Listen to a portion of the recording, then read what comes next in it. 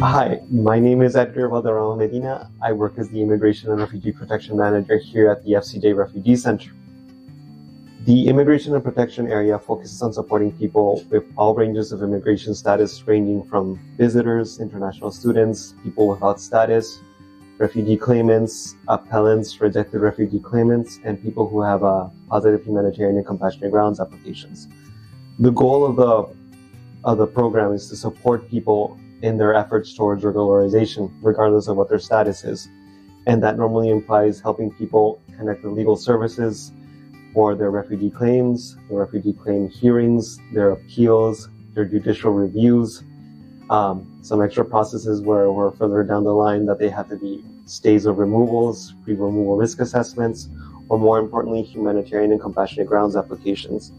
The importance of our work is mostly helping people have the right to the best claim or best application that they are entitled to. Unfortunately, we see a lot of people facing multiple intersecting barriers of language, lack of knowledge, where people don't know what to do and what actually constitutes legal services and legal support.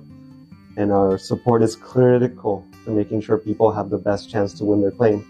We can't promise that they'll win their claim, but at least they'll have the best chance given their own circumstances.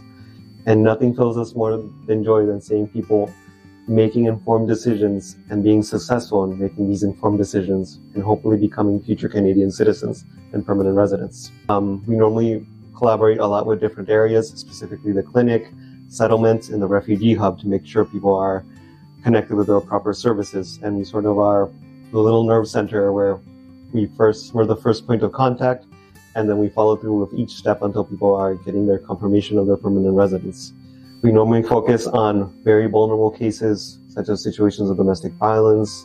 Like we said, we try to identify intersecting situations where people might not have access to English classes, technology, in order to adapt to the changing formats of digitalization from the IRCC and the IRB.